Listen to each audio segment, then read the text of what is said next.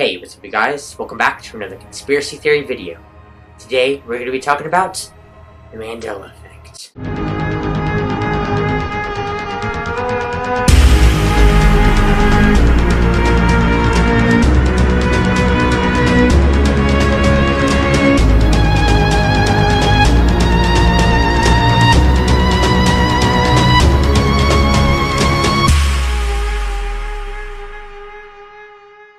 So, for my last video, I had a competition, and the first person to find a subliminal message in my video got a shout out. Well, that person was Carlos Padilla. He doesn't have really anything for me to shout him out on, so as soon as he releases his game, which he is working on, I will leave a link to it in all of my videos, so I will alert you guys when I start doing that.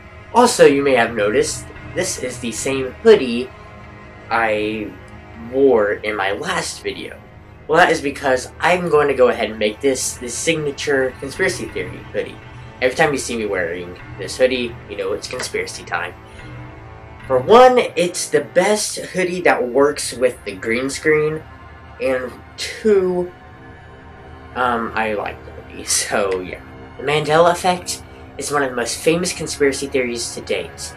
Even though tons of people talk about it all the time, it still manages to be relevant. Today I'm going to be walking you through what it is, the origins, and some examples. So, even though a lot of people know what the Mandela Effect is, some don't know the origins. Well, that's where we're going to start. A man by the name of Nelson Mandela was a former South American president, and he died in 1991. Wait, no, he died December 5th, 2013. So many people believed that this man had died in 1991 that when news broke out about him dying, people were very confused. People remember strictly that he had died in prison over 22 years before his actual death date. Ever since this occurrence, a community of people have been looking for false memories like this one, later to be known as the Mandela Effect.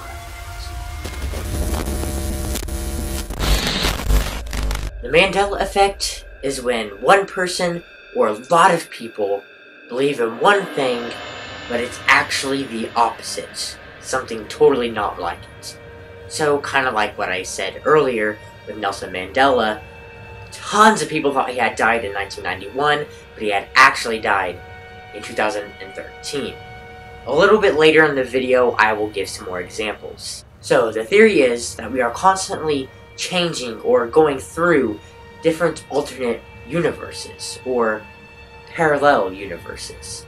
And every time we pass through one, little things get changed. It is a pretty simple theory, but it is an ongoing one.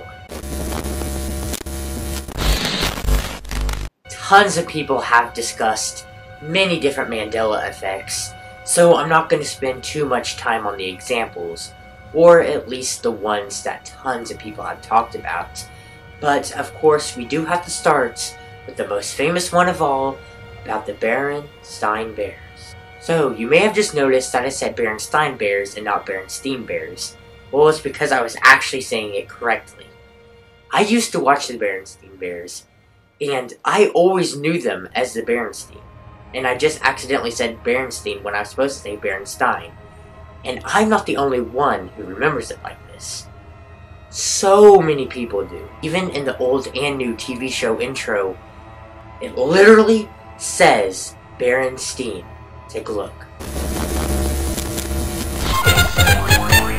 We are the Berenstain Bears.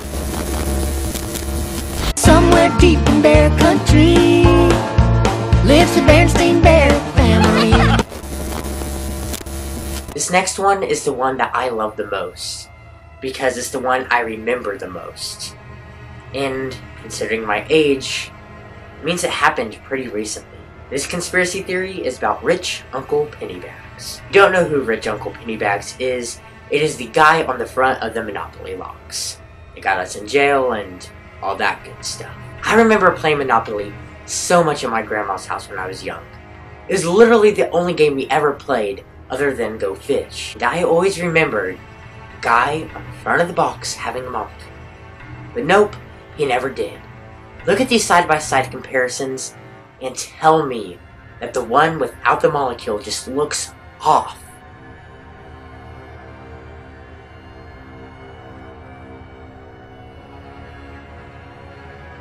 Yeah, the one without the molecule just looks weird, like he shouldn't be there. But he has been the one that has been there through the Monopoly history. A popular person in the Mandela Effect community is Fiona Broom. I'm sorry if I butchered your name. She had a survey about how many people believe Curious George had a tail or not. And the results came back, and most people remember Curious George having a tail. But he never has. Now honestly, to me, I never remember Curious George having a tail, and I used to watch him all the time, so I think this one might be false memory. I don't know. Maybe I have the wrong false memory. Literally, when you search Curious George, the first autofill is tail. Curious George, tail. So that tells you how many people believe that Curious George actually had a tail.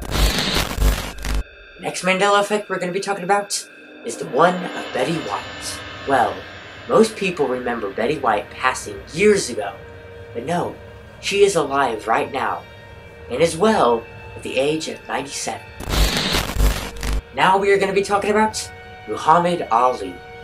Ali is considered the greatest boxer of all time, and a lot of people think that he died in 2007, but no, he actually died 9 years later in 2016.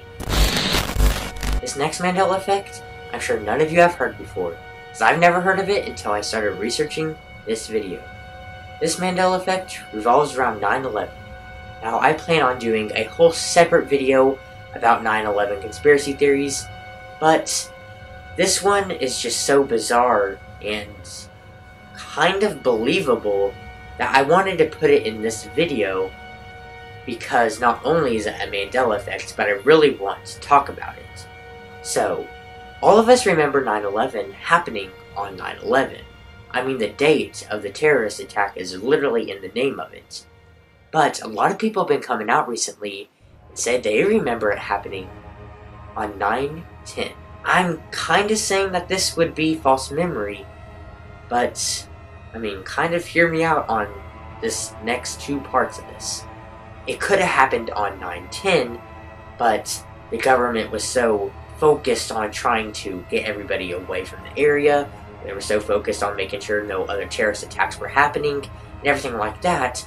So when they finally recorded what had happened, they accidentally wrote it in as 9/11, not 9/10.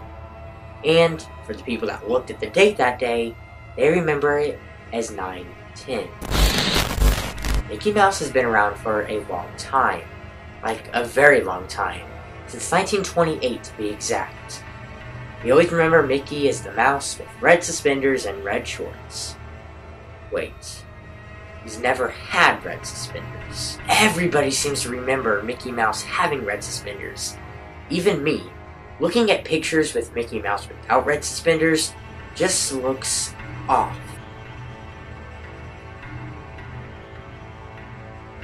I mean, look at some of these costume designs of people trying to be Mickey Mouse. They have red suspenders on. So obviously, a lot of people remember him having red suspenders and red shorts, but it's never been that way. Gene Wilder is the guy famous for playing Willy Wonka in the original movie. He died at the age of 83, August 29th, 2016. But a lot of people remember him dying in 2013. There's even a Facebook page created in 2013 called RIP Gene Wilder. In the description of the page, it said he died late Tuesday, 03/26/13, of natural causes. I don't know, since that Facebook page was created in 2013 and said he died in 2013, kind of seems believable that he actually died in 2013, not 2016. But then again, how would that work? If he actually died then and went through a parallel universe, would he just be there? I don't know. It's kind of weird to think about. Now that's about it for the Mandela Effects for today. I don't have time to talk about all of them, because there are literally tons of them. Here in a second, I'm going to put up a screenshot that you can pause and read a couple more off of, as well as a link below with tons of examples.